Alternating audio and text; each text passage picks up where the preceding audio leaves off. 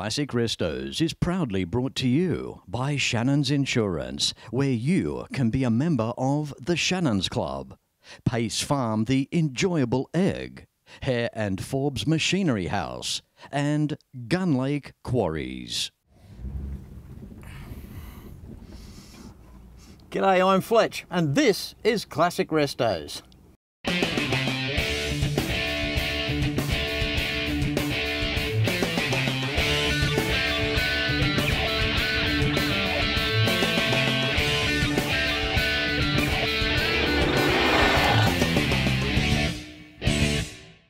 Australia and the Holden. They grew up together. And on today's show we have two interesting characters, both owners of Classic Holdens. And the first victim on today's show is a guy by the name of Brenton. Now, not only does Brenton own a modified HR Holden, he also owns a vintage Pontiac as well. Not long ago I took a sticky beak around Brenton's property, and here's a little bit of his story. So here I am, right, driving through the countryside, minding my own business, and I look up on the hill and here's a shed, like a farmhouse, and I thought I saw a couple of cars out the front of it. Well, I just had to drive up the driveway and go and have a look. And here's the bloke I found. Here I am in my shed here in rural Victoria, working away today, and who would have known? Up comes my driveway, it's bloody Fletch. Couldn't believe it.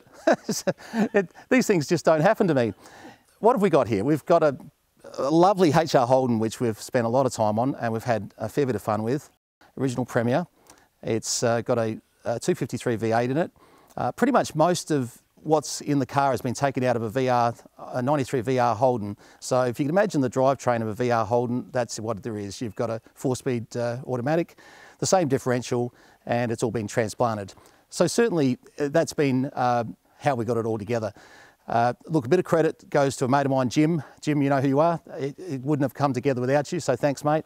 But it's really something that's a classic drive car, and it's certainly not a go fast car with the 253, but it's certainly a nice classic that we've had a bit of fun doing. So with the wheels, we ended up with some weld wheels. We've had to change a lot of the spacing on it, just based on the fact that it was difficult with the VR, trying to get it all into place, but we ended up with the right size wheels, and we went a little bit smaller on the front than I would have liked, so you'll see that, but the steering on a HR Holden is not known for being so good, so it's pretty good how it is.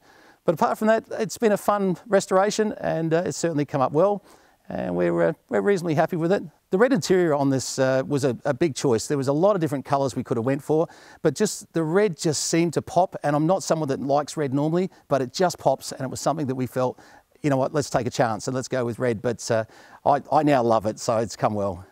Okay, so with Fletch coming down the driveway, I certainly wasn't going to let him get away. We had hidden away a 1926 Pontiac, which I had to have him see, and it was definitely worth pulling out.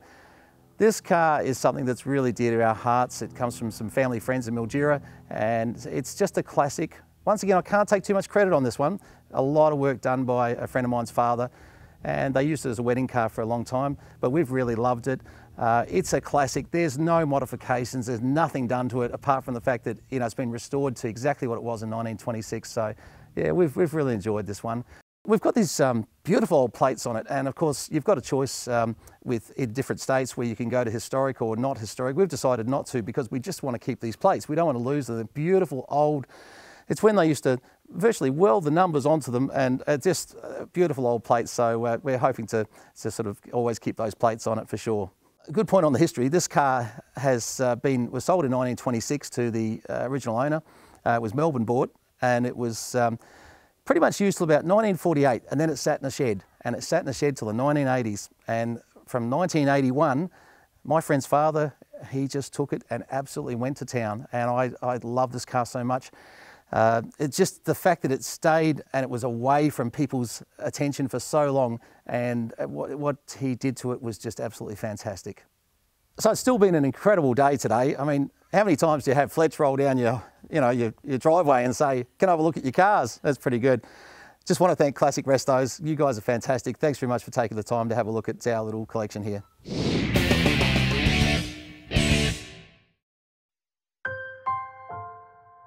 I've been a motoring enthusiast all my life. My Coupe 4 is rare and very special. A real performance car with all-wheel drive grip. I'm not a car club bloke and I don't work on it myself, but I do have a great mechanic. One day, I might even get that HQ. When it comes to insurance, it's got to be Shannons. Shannons shares your passion. Call Shannons on 13 46 46. Shannons, insurance for motoring enthusiasts. Hare & Forbes Machinery House has been family owned and operated for over 85 years, and it's easy to see why. Planning on welding? Look at these welding tables and clamps, air compressors and different air tools, sandblasting cabinets, through to spray guns. Everyone is welcome at Machinery House. There are competitive freight rates around Australia, and you can buy online at machineryhouse.com.au. So remember, Hare & Forbes has the range. And now it's time for Bob on today's show with his outstanding original EH Holden. This old girl behind me here, the old 64 EH, it's been in my family for a total of 53 years now, which is very dear to the heart. Originally it belonged to my uncle and auntie who purchased it second-hand in 1967, would you believe. So it was primarily used as the family car for a number of years. My cousin's three boys, they all used to pile in the old girl and head up to Foster for their annual Christmas holiday from the Northern Beaches in Sydney. And after a few years, they upgraded then to a VC Valiant wagon. So then my auntie primarily took over the ownership of the car because she loved it that much. So it was only generally used for shopping trips and, you know, local trips, etc. So, and she loved it. She would never have parted with it. Unfortunately, she passed away in about 2010. The car had been sitting for about 5 or 6 years just in the garage. So my cousin Chris rang my brother Tony, who's actually a mechanic. They offered us the car. They wanted to us to look after the car. So my brother Tony and his mate Michael went straight up to Sydney, and all they had to do was pour some petrol in the carby and put a new battery in it. She fired first time, would you believe? So they put it on the trailer and brought it home to the Highlands here, and you know, did some work to it. Obviously, it needed some wheel cylinders and some suspension bushers, a few things here and there. But apart from that, got it all back going again, and it's been running fine ever since.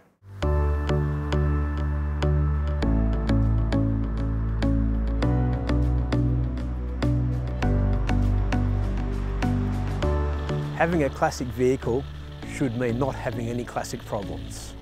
That's what makes it so good. The old girl, it's a 149 manual, and I'm actually a panel beater by trade, but in the spare parts game, and you can still buy parts for these, but I don't get a big call for them because they are very, very reliable. But the odd man comes in and asks for something for the old girls, and I can help them straight away because I generally know what he needs and what parts he's after, kind of thing, so they can relate to that, which is fantastic. The 64, you can appreciate how many cars they actually sold. So there's quite a few left, which is good in original condition. It was only that the HQ took over in the 70s, but I think the HQ ran for approximately 4 years, whereas this ran for 18 months, I think it was. So the production numbers were fairly large in those days, but a very popular model, as all Holden fans will be aware of.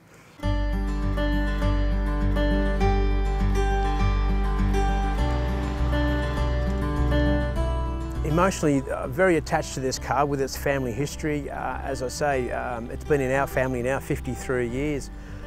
Every time I drive it, you just think of the family, you know, my auntie and uncle and my cousins all sitting in this old girl. Just the emotional value is incredible, you know, and occasionally my brother and I take it out together, you know, which even pulls at the heartstrings even further, you know. And again, my son and his son, they love hopping in it and just feeling what it was like in those days, you know, like they just don't have that experience now, but we can certainly relive it for them, you know. So Very, very family orientated car, absolutely.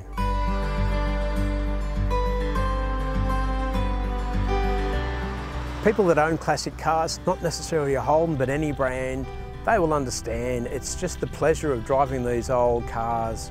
The pleasure you get for them is enormous. It's another world, it's fantastic. I really, really enjoy it.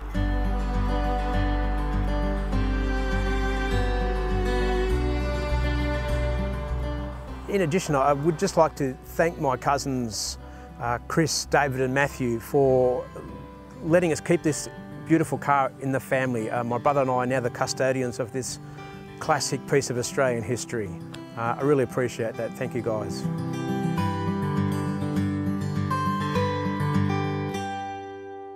Now, Bob, you must appreciate I'm very selective as to who appears on Classic Restos.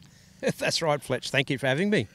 Any day with a car like this, what a sensational piece of Australiana here in the bush, and that just, I guess, further typifies the Australiana aspect. We've got a 1964 EH Holden, built back in a time when Australia was a very different place, and to see it here in its entirety, not messed around with, it's just beautiful. Thank you, Fletch. Yeah, appreciate that, mate. Yes. Now, Bob, being an ex-panel beater, I know it's like riding a bike. You never forget that trade. What have you done to the bodywork? Is that a clear around the back? No, that's just the old shiny patina, mate. We put a little bit of linseed oil on it to shine the patina up. I want to keep it original as possible, so it has had a few patches here and there, you know, a few touch-ups here and there, being 55 years old. Yeah. But I would like to keep it original, so yeah, just... I thought linseed oil was for cricket bats. not this one. It's actually boiled linseed oil. Mr. Google told me that, so do a little bit of boiled linseed oil here and there just to keep the patina polished. Bob, being near the beaches, it's escaped. It's a lucky car. There's not a lot of older cars that have a long survival rate on the coast. Correct, yeah. Look, it was garaged a lot, so that helped it, certainly. And it was only bought out, every second or third day, basically, for little shopping trips to the local mall, etc., so... it has a lot of miles on it, like it has 36,000 miles on it, but it's definitely been around the clock once. So it's done 136? 136, yeah, we're not going to lie there. Bless its heart. And when we look at the interior, the beautiful red interior with a couple of little nicks in the front seat, and as I alluded to earlier, you haven't got this car, well, no one's got this car and messed around with it. No one's lowered it, no one's, done any modifications to it, and I'm not against people that have done that. If it's done tastefully, sure, they're still an EH, they still look like a beautiful machine. But to see something like this, as how it rolled out of its showroom back in '64, or out of the dealership, should I say, well, who knows, it could have been behind the glass, we don't know that. I don't know if it would have come standard with the linseed oil, but it's a nice touch of preservation now, mate. Yeah, thank you, yeah. Look, it certainly is untouched. Original motor, all matches, numbers matching. The head's never been off. The original 149, 3 on the tree manual. It comes with a diff wine. It's got a noisy tappet. It comes with a diff wine. Again, bless its heart. What I love about these early Reds, the 149, the 179, or the 186, the way they idle with a standard exhaust, you go around the rear of the car, you literally, well, almost you cannot hear anything. They run like a Swiss watch. Yeah, it's funny, isn't it, Bob? You hear stories, you might hear stories. People said that manual cars years ago were hard to drive. And there's been so many of these older Holdens now that I've driven with this 3-speed manual gearbox. Yeah, quite easy. They're just an absolute treat, aren't they? Absolutely. I just can't believe how good the ergonomics are on this car. Like the seating position, we've got a very standard bench seat covered in vinyl. We've got a fairly substantial size steering wheel here in front, but yet everything seems to match and adds up to a fairly easy driving experience. Again, styling from 1964. It matches the car. It meets the criteria. You don't mind driving along with a higher than normal wheel. Absolutely, yeah. Like no power steering, no air conditioning, you know, like the old strong arm steering as they used to call it, you know. It's a challenge, but it's fun. That's what makes it fun, you know. Well, the nice thing too about these cars, Bob, they weren't a heavy car. They only ran fairly thin rubber up front. Correct, so 9 times out of 10, tractability and steering probably wasn't too bad on these cars. It was that they are very light. It's very easy to drive, even just in a straight line. You just have to, you know, wander a little bit, of course, but... And here's a fun fact. By the time HR came around, power steering was available as an option. Can you believe that? Correct, power steering and disc brakes, which this has none of that. So that's what makes it, you know, more interesting, absolutely. Try doing this to a new car. Talking of appreciating the history of Australian motoring, the Shannons Club at the moment has the End of an Era series presented by Shane Jacobson. He's done an incredible job on that. And he's an EH himself, I believe. Well, he's apparently so. I know he does like his Holdens. And you're watching the show and you haven't seen End of an Era, I strongly suggest you do. It's a 4-part series and on the Shannons Club, and it just goes through exactly what it says. And it explains the end of an era. It's Australian manufacturing in the car business. And the last episode is just quite emotional. It really is, because you see Shane walking past the cars and picking them out. Absolutely. And you can almost hear the lump in his throat. Yeah. And this is what it's about. This is what it does. Yeah, he's a very passionate man also, Shane. Hey, good guy. Absolutely. Yeah. He knows what he's talking about. I actually filmed his HJ, his blue Kingswood. Yes, the one that was in the movie. In the movie with Hogs. Yes. Yeah, it was at the EH Holden Museum. Would have been a few years back. Great museum, absolutely. Yeah. I guess when you film classic Restos, you know, and you get out and drive something like this, it really does bring it all home. Absolutely. It's enjoyment, isn't it? What the show means, what it stands for, the passion of our enthusiasts. Yep, takes you back. And all car enthusiasts should be insured with Shannons, which this one is. Well, that goes without saying. Yeah. Classic bike, classic car, classic truck. Yep. Make sure it's insured with Shannons. Make sure it's with Shannons. Pick up the phone and give them a call, 134646 for a quote and a chat. And you can check out more at shannons.com.au. You can't go wrong with Shannons. Bob, I really appreciate you being on today's episode. It means a lot. Thanks for coming along and showcasing, of course, yourself and this car, mate. Good on you, Bob. Thank you. Pleasure, mate. Thank you very much. Appreciate it. Absolutely. Thank you.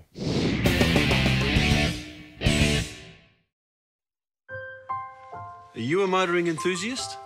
Does your current insurer understand your passion? At Shannons, we're motoring enthusiasts, just like you. We understand the passion you have for your special car or bike. But did you know that Shannons will also insure your daily drive, the car you drive every day? So if you're a motoring enthusiast, you've got to be with Shannons. So call Shannons on 13 46 46. Shannons, insurance for motoring enthusiasts. The mighty Aussie EH Holden was made from August 1963 through until the January of 1965. It was when Australia was a different place. A decent single wage could pay off the fibro home, put 2 kids through public school and pay off the family Holden. When it was time for the EH, there was an existing EJ platform, so the improvements rolled on in. The EH's rear guards took on a straighter look, and a lower roof were amongst other styling upgrades.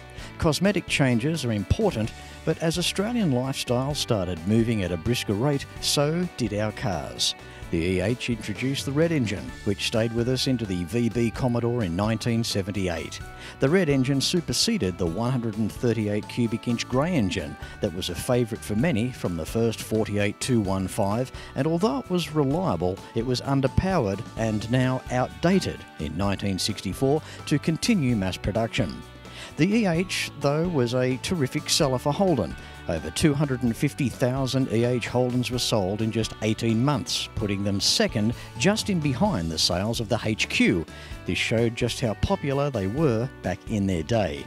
Today, the EH remains as one of the most popular old Holdens for enthusiasts, in my opinion, a favourite based purely on their design.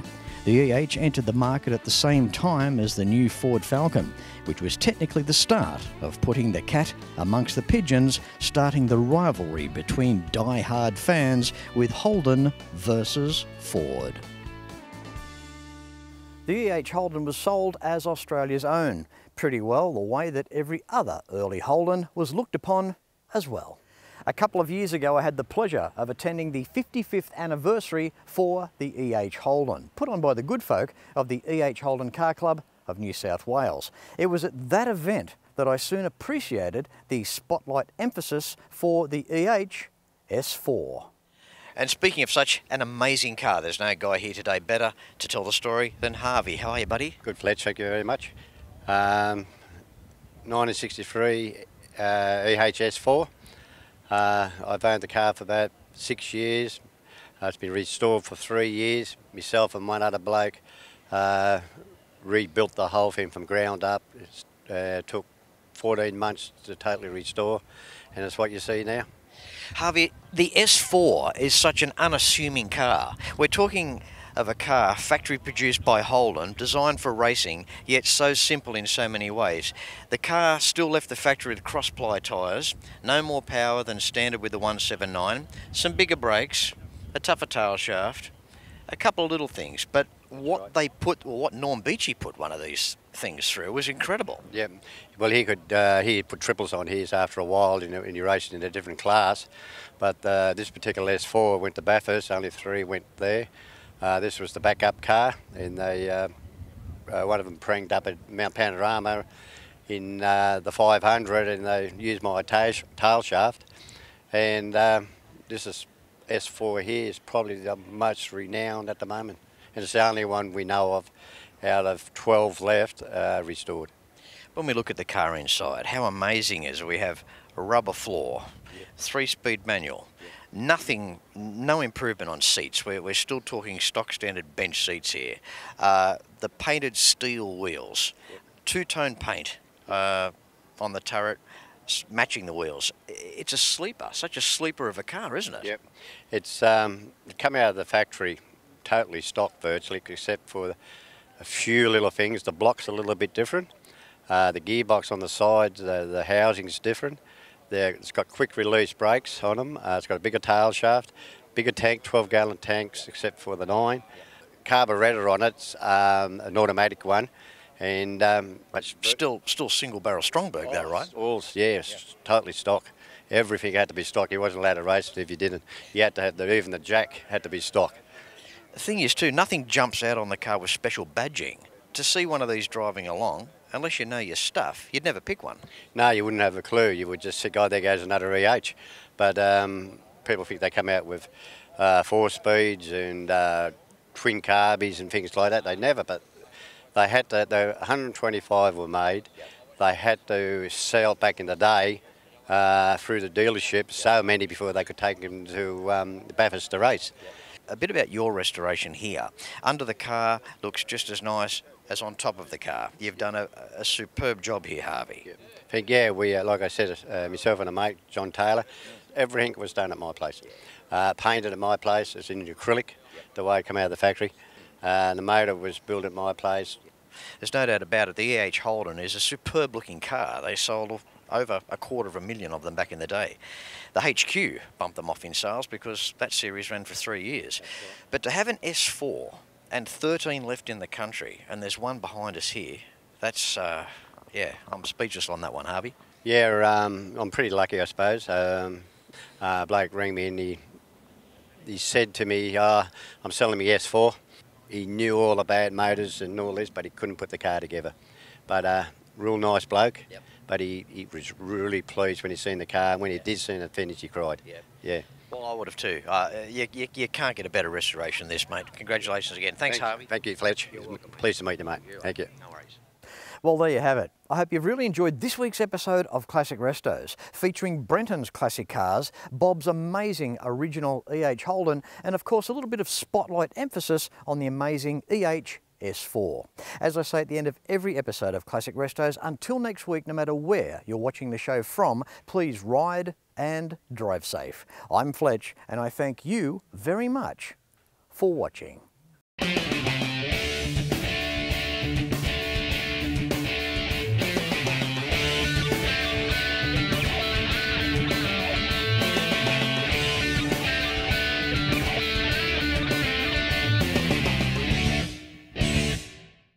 You can like and follow us on Facebook at facebook.com/ClassicRestosTV and watch catch-up episodes at shannons.com.au. Classic Restos is proudly brought to you by Shannons Insurance, where you can be a member of the Shannons Club. Pace Farm, the enjoyable egg. Hare and Forbes Machinery House. And Gun Lake Quarries.